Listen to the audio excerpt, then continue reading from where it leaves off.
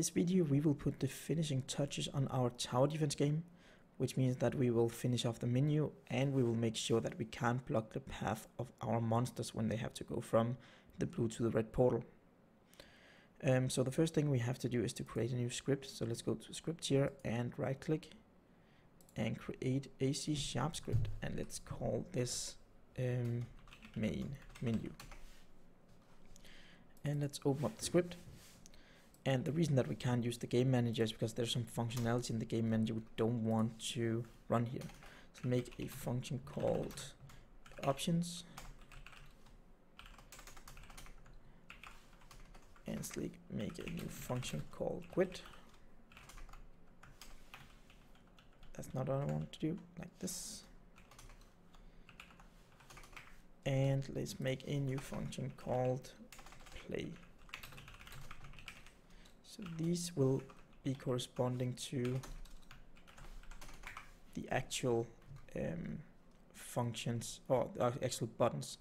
So quit needs to say application.quit, and play needs to say application.load level and level 1, like so. Scene manager load scene, let's try that one instead.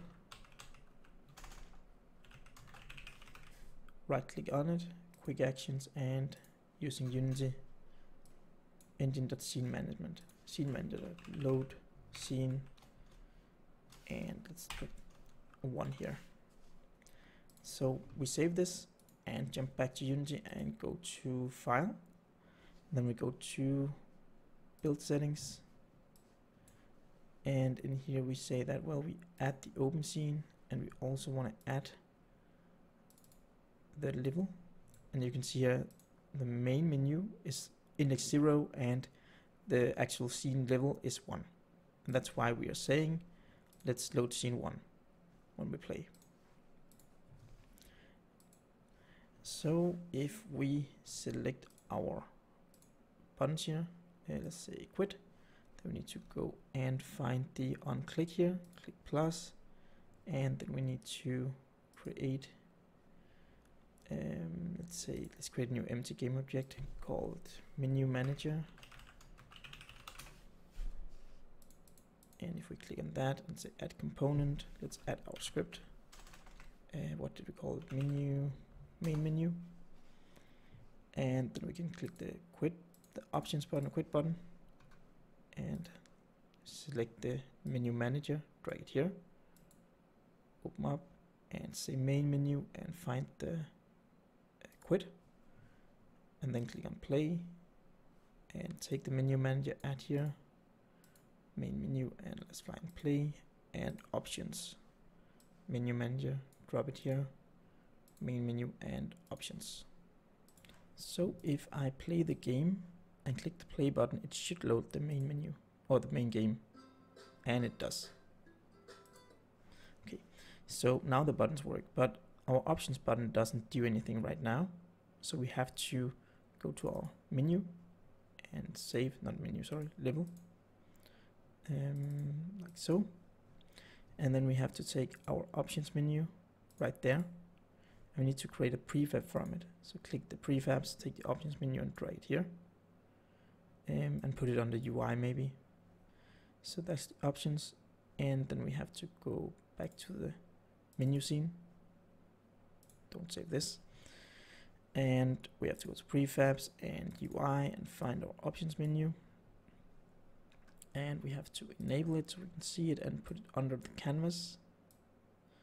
And let's try to scale it down so it has the same size as the other menu, kinda. Simply just place it and you can scale it up so it fits about there. And then take the title and move it down, maybe make it a little smaller.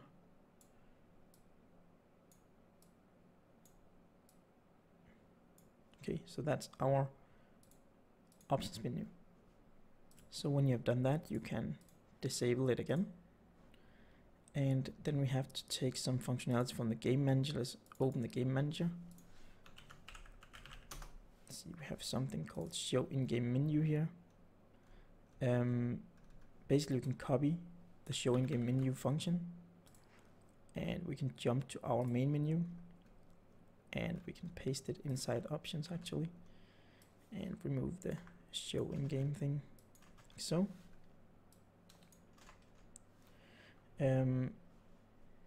So we don't need the timescale thing here because we don't need to pause anything in the menu, but we need a reference to the main menu and the options menu. So let's go to the top, private game object, and call it options menu, a private game object, and call it main menu.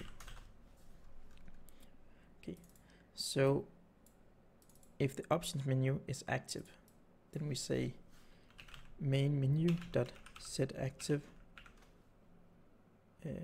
false,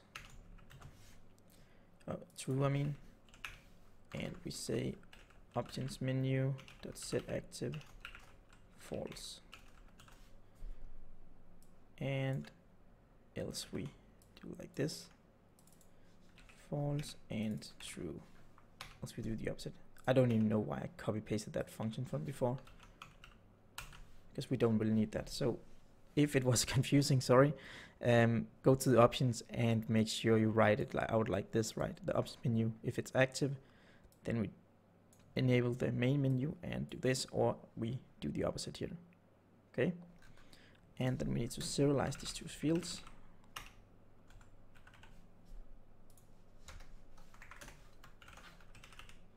Serialize this field.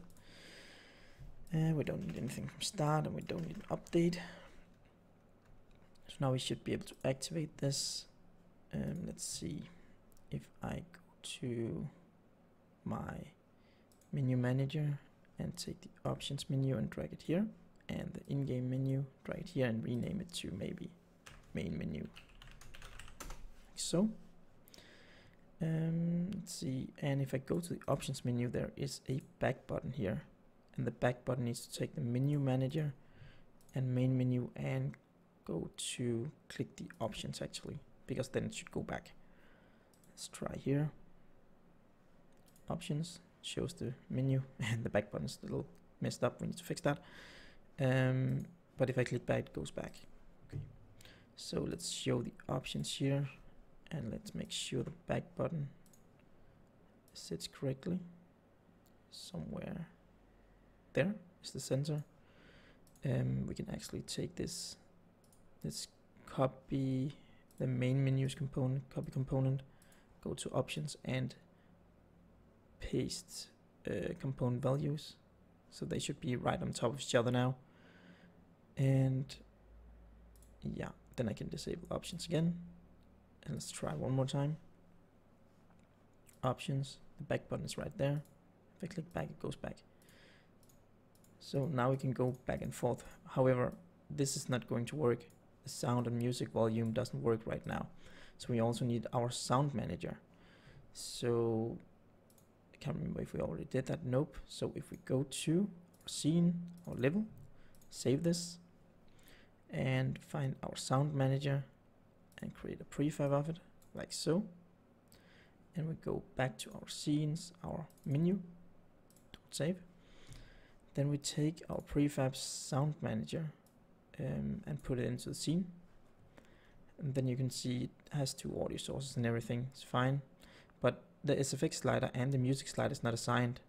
So we need to go to canvas and options, take this SFX slider, put it there, and the music slider and put it down there. And then we have the in-game audio clip. We will need to play that count menu, like so. So if I play the game now, there's some music, and I can go in options and should be able to turn this down and turn it up to get the music up or down. And I can also adjust this here. And all that should also still be saved. So if I play again and go to options, these are still set as I wanted them before. And we can play. So one thing here, the in-game menu quits the whole game.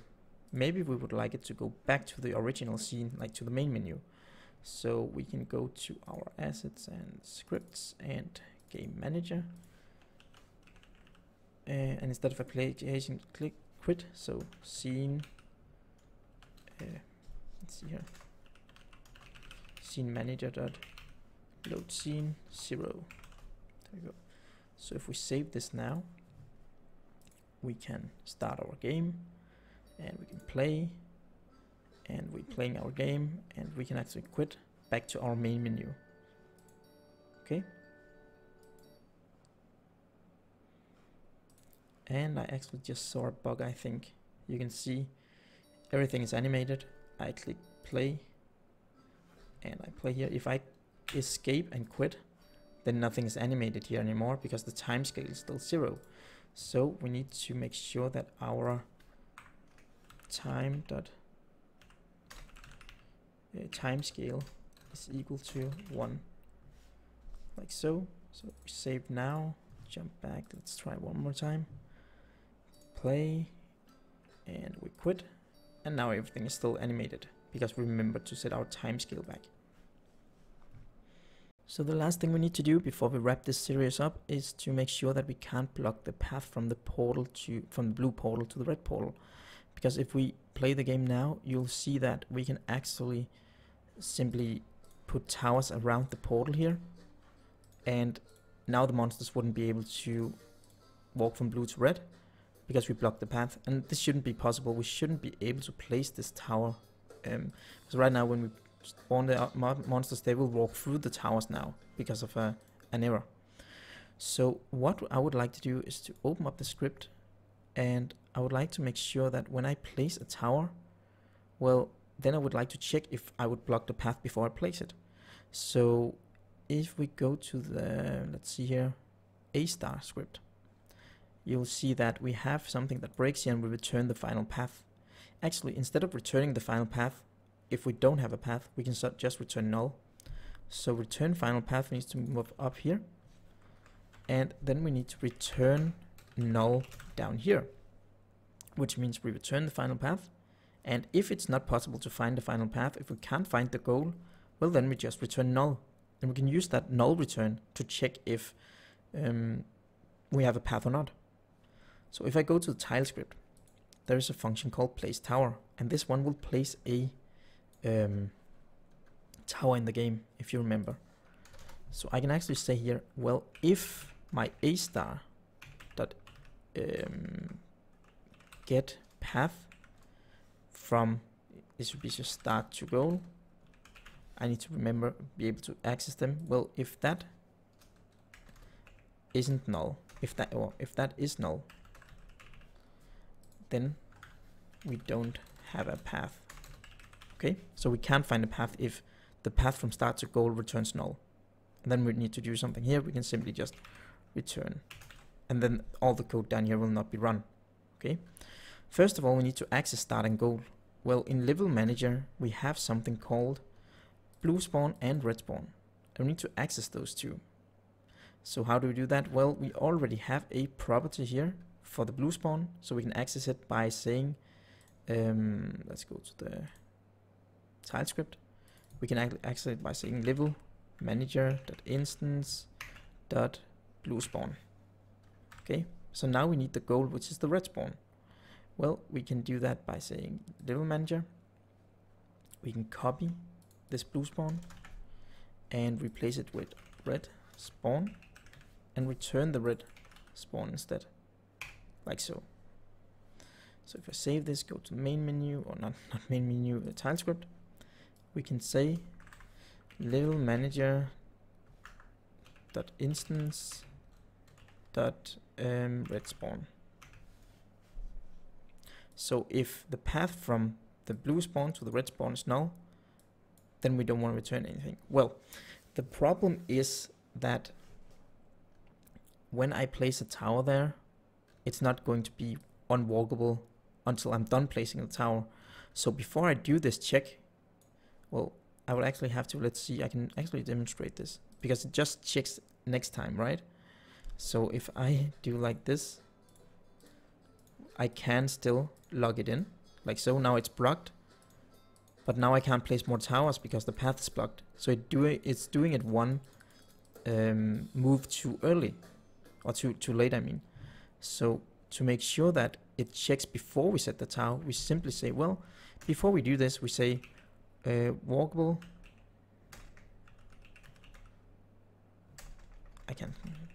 Walkable like that equals false. So it's not walkable. We do the check and we say walkable is true before we return, okay? So we set it to false, check if we can place something, and then we set it to true again. Because I think that should be it, because it looks at walkable tiles. So save this and play the game again. And I try to wall this in. I'm not able to place this tower right here, but I can place it here. So now I can't block the path anymore.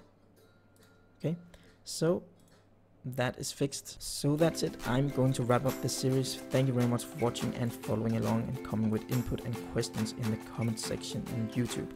Also, if there are some bugs, of course, I will fix them and I will also upload videos about that. But officially, I am done with this series here. Of course, also thank you to everyone who supported me by buying the files for this project and also supported me on Patreon. So, thanks for watching.